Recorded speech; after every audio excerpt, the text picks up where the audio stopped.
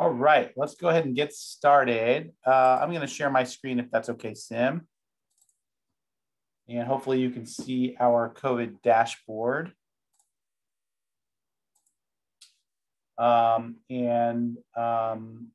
just go ahead and get started. Thanks for joining us. So we're at 108,193 cases. And that represents a big jump. It's 420 new cases. So typically our cases were, coming down nicely, and we would only have just a few dozen every day or every time we updated. And now it's jumped up quite a bit. So that just represents what should not be a surprise to anyone at this point, which is that, with this surge, we're just having increased transmission and higher case counts every single time. Also added 2 fatalities, and unfortunately, this number is going to continue to rise. It probably hasn't even started rising to the extent that it will. We know that we're still probably a couple more weeks away from the death starting to come up. However, the hospitalizations are definitely coming up. Today, we're at 265, possibly as high as 275, depending on which dashboard you're looking at, and up to 48 ICU patients. We're being asked about, what is the age breakdown? Does this represent kids? Does this represent older folks?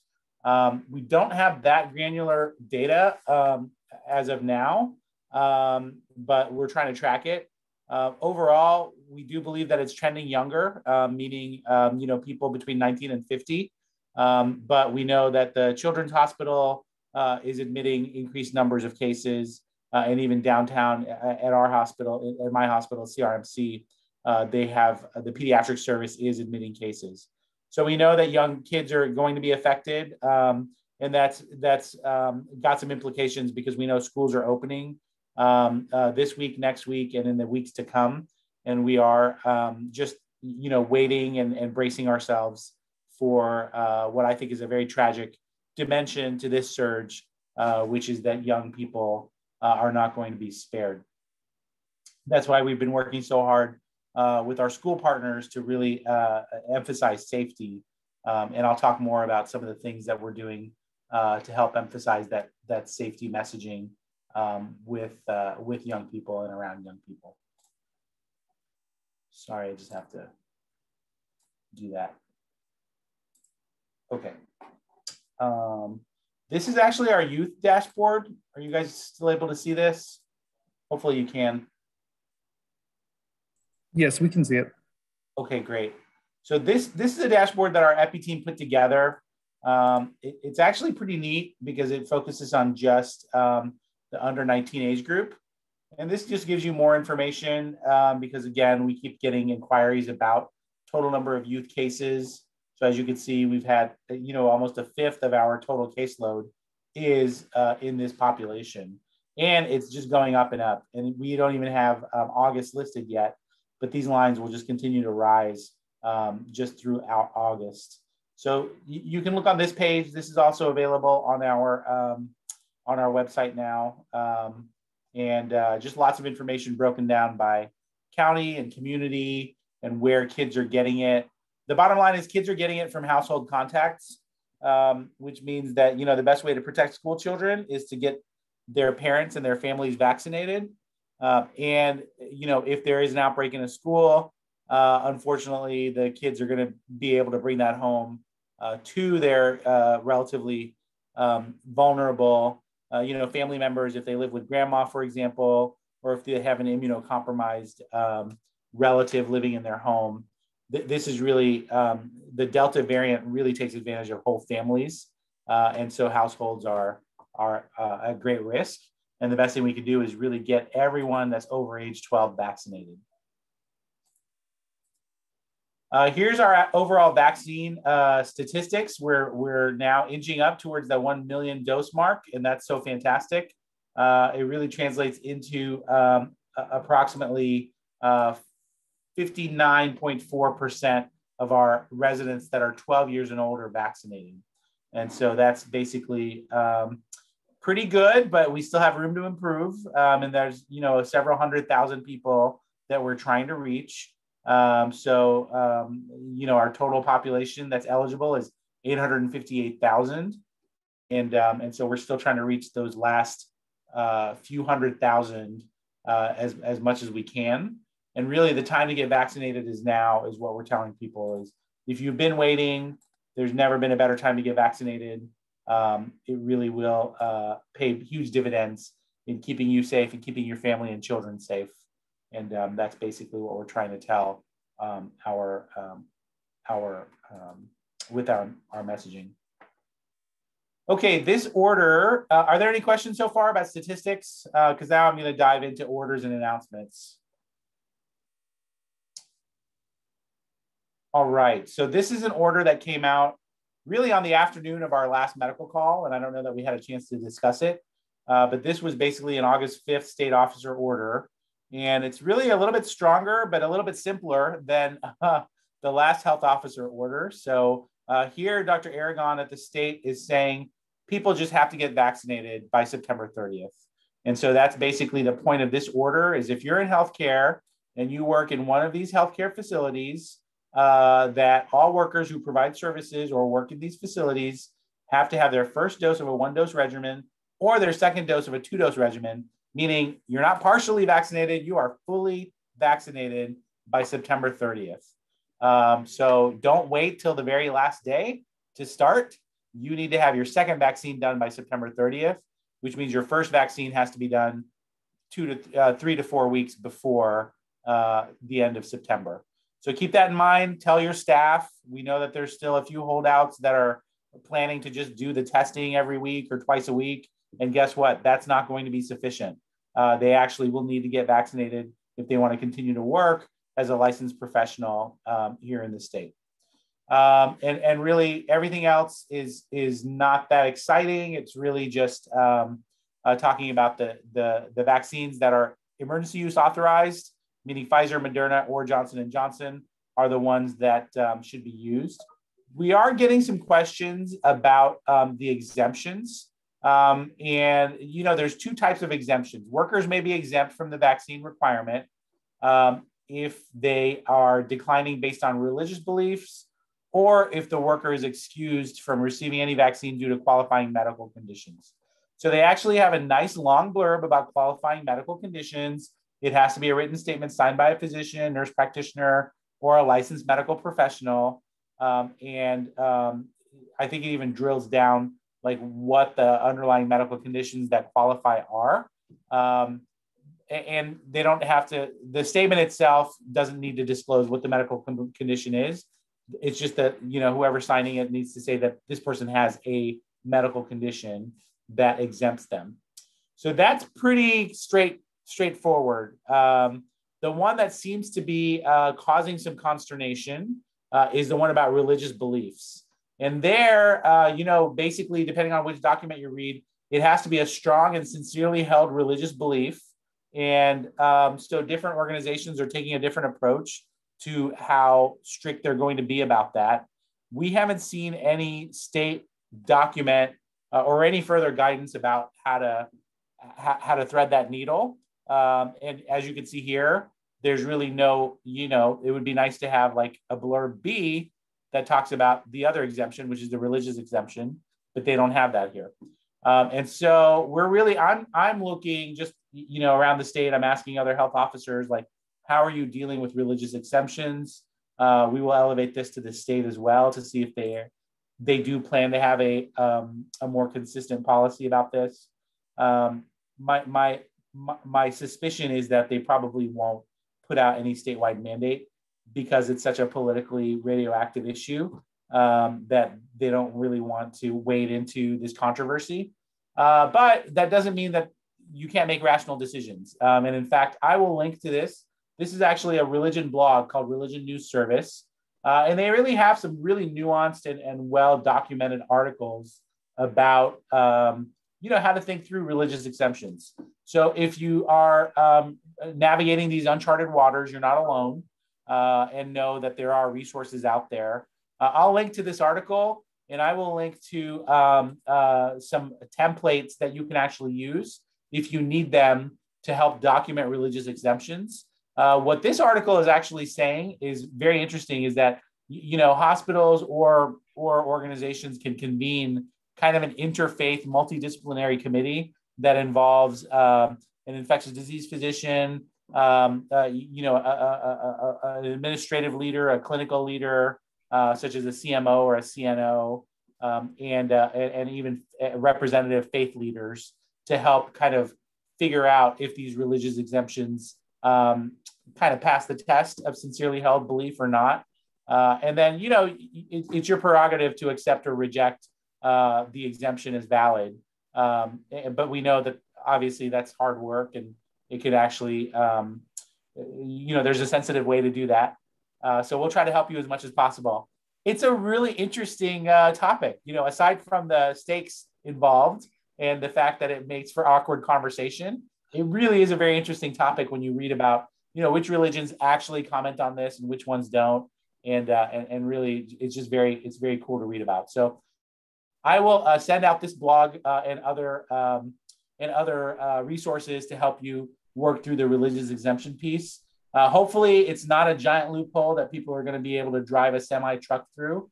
And obviously, we do want to be sensitive to people who do have strongly held, sincere religious beliefs, but we don't want this to be an excuse to abuse the system.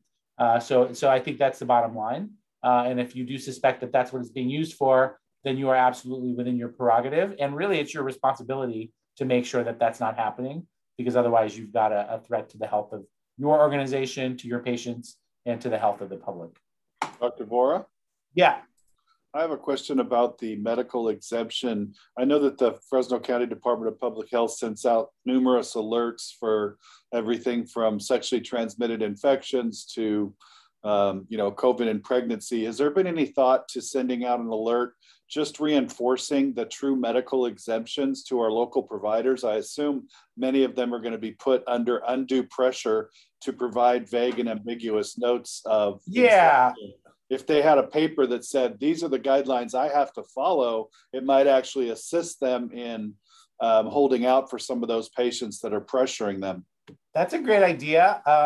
It's something that actually we had some great conversations with Fresno Madera Medical Society, but it was really around the other exemption that's making all the headlines, which is the masking exemption for school children. And actually, the Fresno Madera Medical Society has released a very nice, very short policy statement that describes, how to approach that conversation. And a lot of what you're asking actually applies to both, which is, is really resetting expectations, you going back to the original language of the order and the law, and then, giving people valid reasons why they don't qualify for the exemptions. So that's something that we can certainly work on.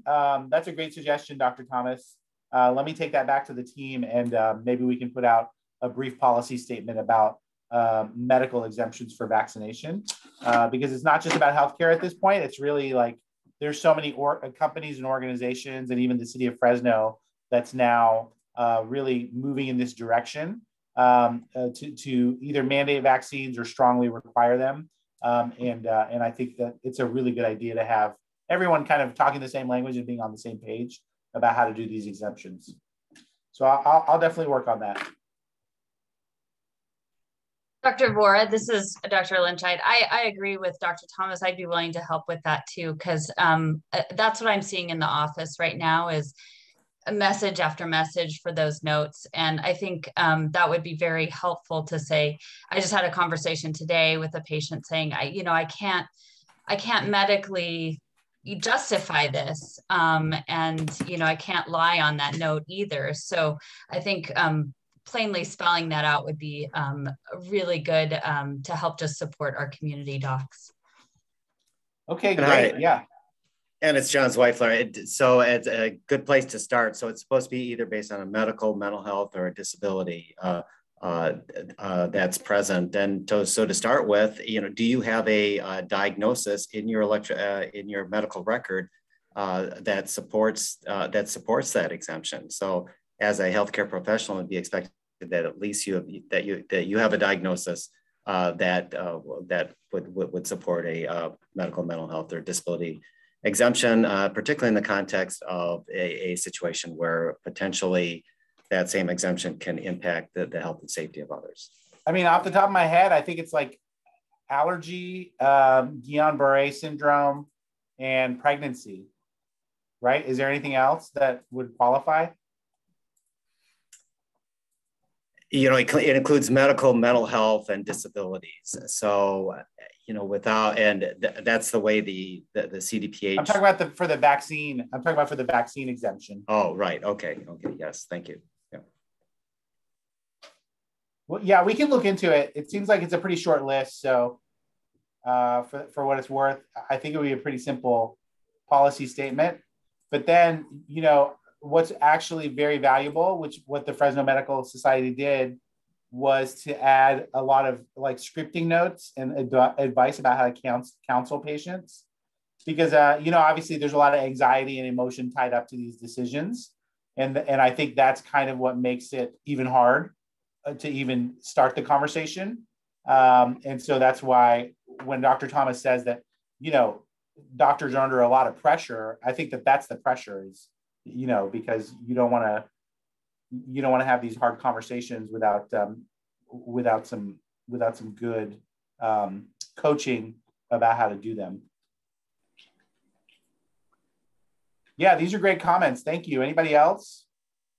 Dr. Vohra, is pregnancy a relative contraindication? Can they be vaccinated during pregnancy if they want? Yeah, no, it's not even a contraindication. It's just, it allows you to exempt if the person's worried, you know, for whatever reason, and they don't want to get the vaccine until after they've had the baby or for whatever reason. Gotcha. But, you know, it's not a contraindication. It's definitely like recommended. Like if you're pregnant or thinking about being pregnant, CDC even this week came out with like a recommendation to say, you know, please get your vaccine because the risk benefit definitely favors getting your vaccine. Right.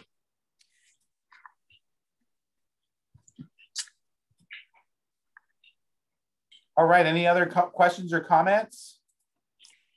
Dr. Vohra, Rick Limbo, I have a quick question if you don't mind. Yeah, sure. What's up?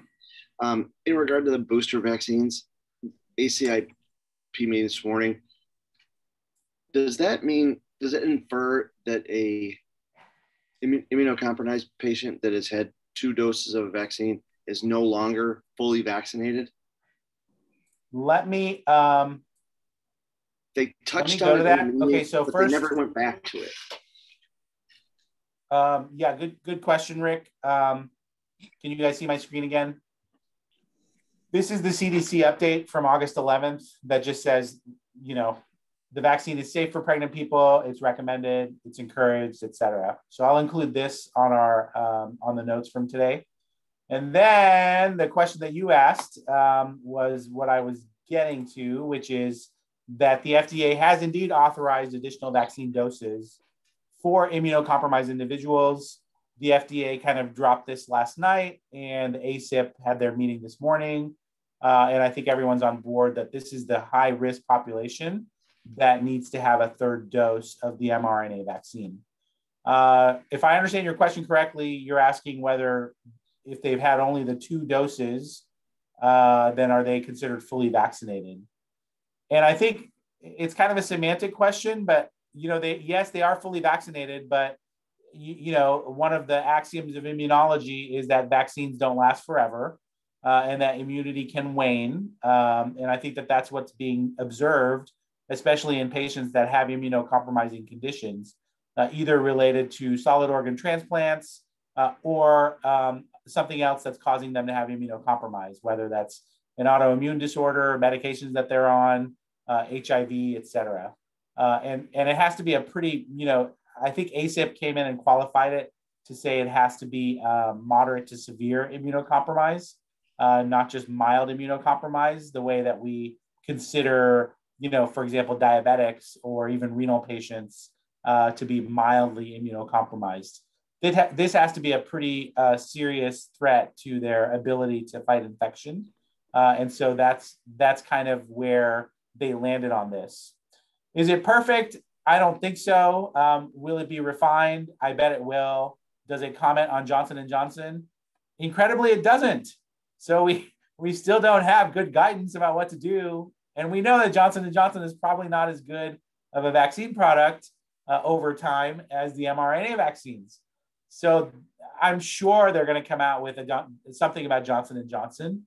Right now, what they're saying is for your Pfizer patients, for your Moderna patients, if it's been more than 28 days, and really if it's been like around, a few months, like 6 months, then they're really at risk because their antibody levels are falling way down if they're immunocompromised, and that they just need to have this third dose.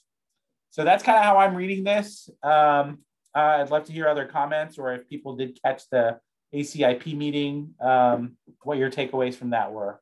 But we're putting out a policy statement this afternoon that basically aligns with this, to say it basically gives our vaccine providers both cover and direction to go ahead and start this. And so some people like the COVID Equity Project and Kenny Bond are already committed to doing this as early as tomorrow. For the rest of our vaccine clinics, we know that this might require a little bit of lead time. So as soon as you get ready, you should start scheduling your patients to get the third dose. And you should kind of keep them in their lane, meaning that if they got Pfizer the first 2 doses, give them Pfizer. If they got Moderna the first 2 doses, give them Moderna. Do I think it's a huge deal breaker if people cross? I don't think so. Just understanding the science of how this works. Other countries have actually allowed mixing and matching. So, to me, with this surge going on, I just want people protected. And so if it comes down to giving them something versus giving them nothing, I would say give them something just to get them protected, because I really do worry about this patient population during this surge. I really think that they're going to land in the hospital, even though they're vaccinated. And in fact, a lot of the breakthrough vaccinations are coming from this cohort.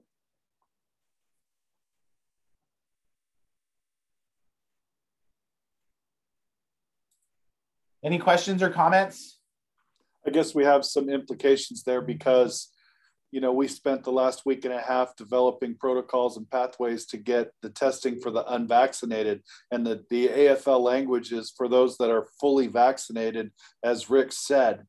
So that would disqualify people that are immune compromised if that drops off as a definition for them. And it's kind of the honor system as opposed to just verifying vaccination, whether or not you're to standard immune compromised is subjective. Well, yeah, ultimately it's up to them to decide, how soon they want to get their third dose. I would think that if they do have an immunocompromising condition, that they would be very eager to get a third dose. Hopefully.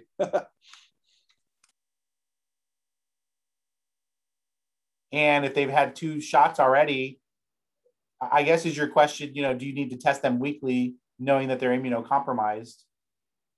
I'm not even sure that you can even ask their medical history to determine that. Right? Yeah, it's kind of the honor system. Those hopefully that are immune compromised are going to seek a third shot because, we do have employee health, but it's cursory, and it only, kind of applies to vocational exposures and whatnot. It's not their primary care facility. Yeah, no, good point. Okay, well, let me, like I said, we're going to put out our statement. Keep the questions coming. We haven't even had a state meeting about this, so I can elevate a lot of these questions to the state and hopefully get you better guidance about what the expectations are. Just looking on the My Turn app. Let me just share that with you because just to let you know, when you go to this website, people can register for it, but as you can see, they want you to go and make a second appointment, and there's really not a third appointment tab here. So that's going to confuse patients, unfortunately. They're going to look for a third appointment tab, and it's not here. So I'm just going to tell people to just make a second appointment, and then, when you get to the clinic, just tell them, actually, this is not my second appointment. It's my third appointment. I'm just here to get my booster. Because I'm hoping that they change this in my turn over the weekend, but right now it's not changed. So just FYI, this website's lagging the FDA announcement. Does that make sense?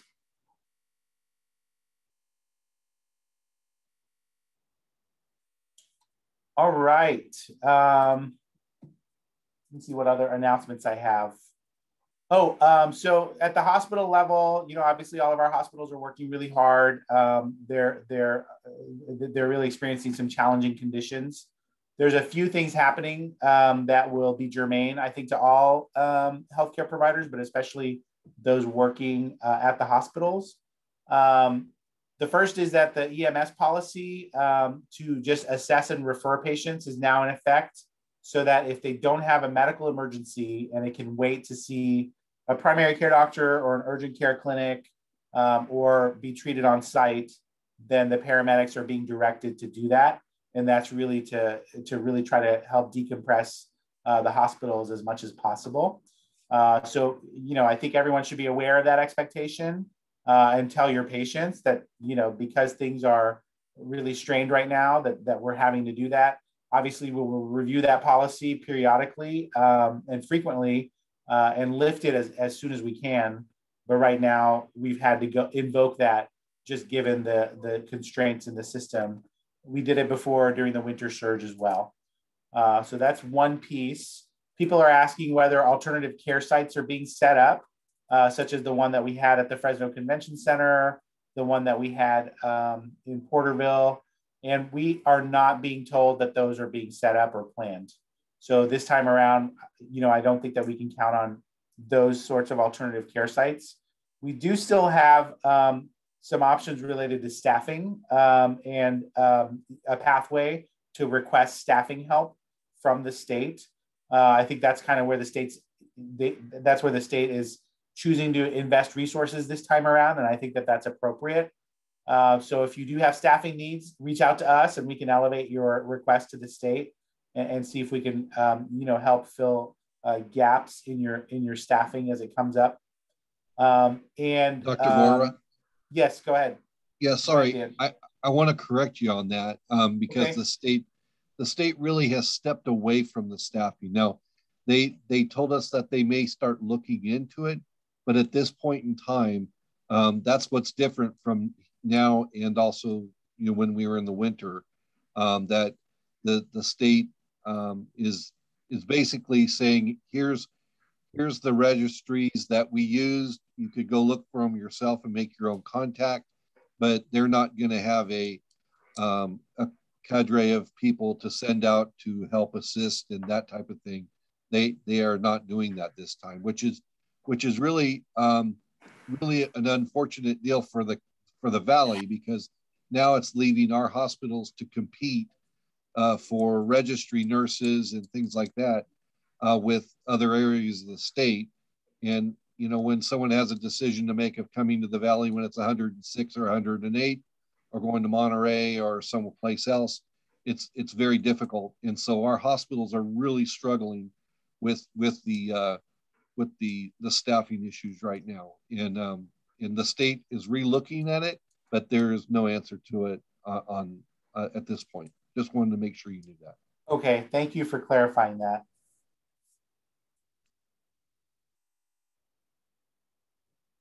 I think those are all of the announcements that I had today. We're putting out just another, in addition to the booster policy statement, we're putting out a health advisory for the general public, just to kind of get them up to speed in case they didn't get the memo that we are in a surge and that it's related to the Delta variant, that the vaccines are effective and masks are expected indoors. And then just other kind of tips and best practices about how to limit exposure and decrease risk, and really just to get the whole community up to speed on the eve of schools about to reopen, which I think will also unfortunately contribute to increased case counts, hopefully not increased hospitalizations, but unfortunately that will probably also be another element of the remainder of August. Dr. Vohra, Lance Granum. I wanted to know, my contact at the county tells me she no longer has access to the Delta variant information. Where are we expected to get that information? Okay. So are you asking like how many Delta cases we have? Well, usually I check those daily so that I can check the ones around my area so that I know what to expect knocking on the door. And not having that information could be detrimental to everyone. So I'm not sure why we're making it more difficult to get. Yeah, I understand your concern. I think it's already difficult to get, honestly, and the Delta results are still lagging by a couple of weeks. So we're not really, I wouldn't tag, the Delta status of a patient. I would just assume that they're Delta positive if they're COVID positive. This is now the dominant strain. It really seems to be over 90% of all COVID cases that are found. And so, you can just bet that it's a Delta case if you see a COVID positive patient. Currently, we have 290 Delta cases in the county, but those are just the ones that, the state checked. They're not checking all of them. They're just doing kind of random sampling in many cases. So it's a gross underestimate. So, that's why we're not really trying to, I think, highlight that number, because we don't want people to think, oh, well, there's only a few hundred Delta cases. That's not true. There's actually thousands, and they're just not getting the testing that they need to confirm their variant status. And even the Delta test is like not CLIA approved to tell the patient. And so if the patient wants to know if they are Delta positive or not, really the state's answer to that is, we're not giving out patient level information. This is really just an epidemiological tool to let us know how this strain compares to other strains. I know that that's kind of weird because we're not used to thinking with that lens. We're used to thinking, I want to know everything about my patient at the time that I'm evaluating my patient. And obviously the question of the day is whether they have Delta or not. But the state is just looking at the macro level, and they're really asking a different question, which is, among all of the cases, how many of them, relatively speaking or fractionally speaking, have Delta? And that's kind of the tools are designed to answer that question and not the first question.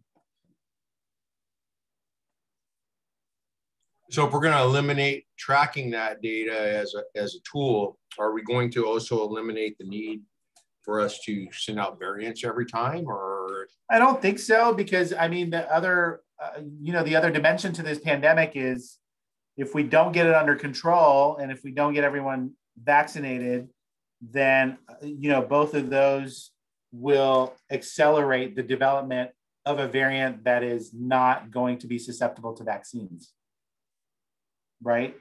And the only way we will know that is if we do variant testing.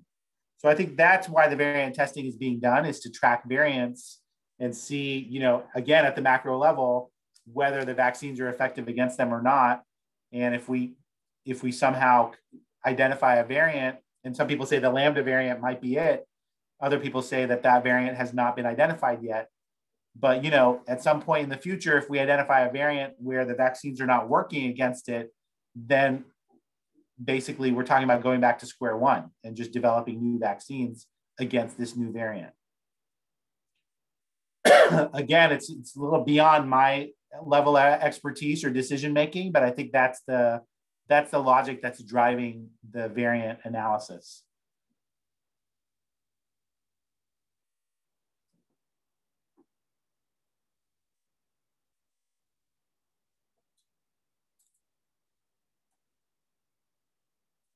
Oh, did I share about RSV? Sorry, one more.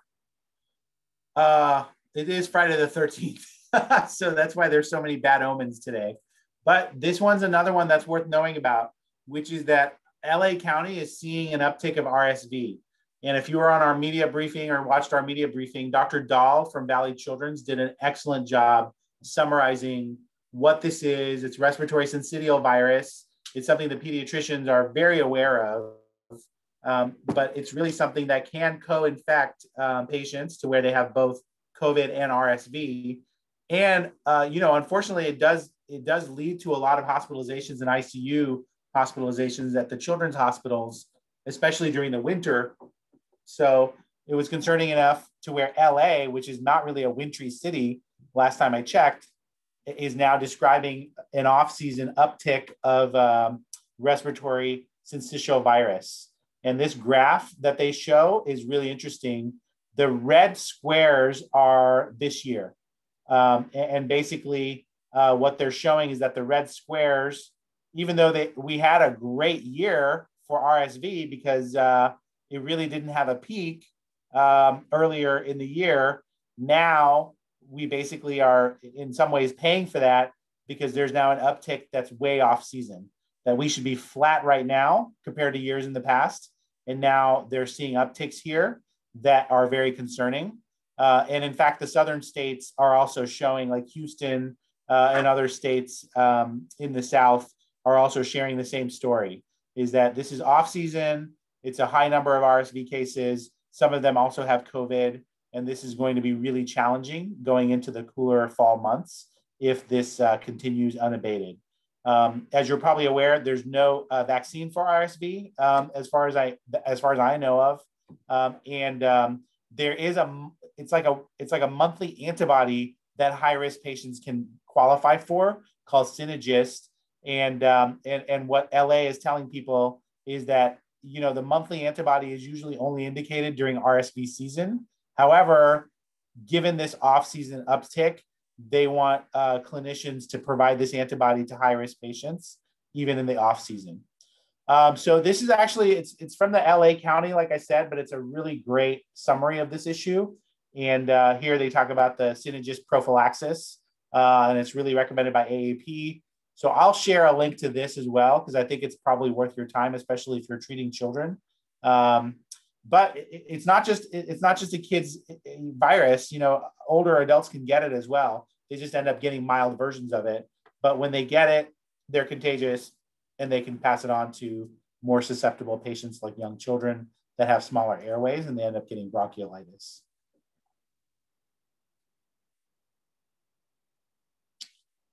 Also, other viruses that are being tracked, including monkeypox virus and Marburg virus, both of which have been relayed as causing infections and causing quarantines. Not here in California, as far as we know. These were individuals that were identified in other countries and other states, but just goes to show you, there's always something new to learn in infectious diseases. So we'll try to relay information that's relevant to our local community as we come across it.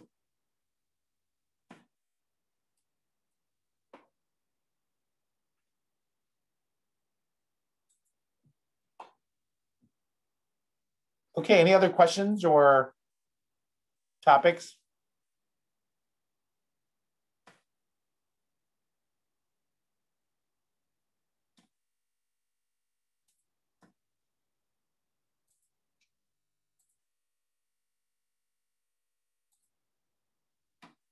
Okay, we'll relay all these documents to you later today. Please look for the statement on boosters.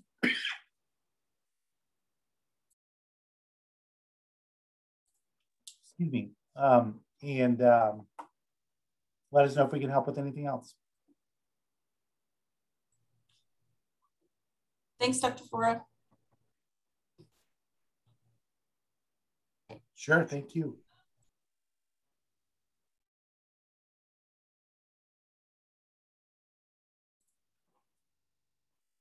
All right, happy Friday. Have a good weekend, everyone. Yeah, thanks a lot. Thank you.